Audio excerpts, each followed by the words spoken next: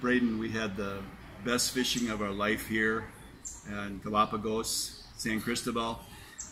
We caught many marlin, and we had nonstop action every day. We were here for 5 days, and we caught a lot of inshore fish one day, and we caught many tuna, wahoo, and mahi.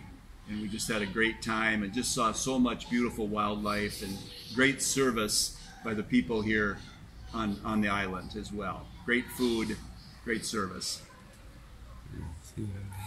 Yeah, it was awesome. Every day we would catch about 10 marlin, so I was super happy with that. We got striped marlin and blue marlin, which is super cool. I've never been able to do that anywhere else but here in the Galapagos. I really loved the crew. They were all so friendly, and they made us some of the best food on the boat, as well as being able to eat our fish right out on the water. That was super cool. We caught a lot of tuna and wahoo, and it was a really fun experience. Okay. Thank you.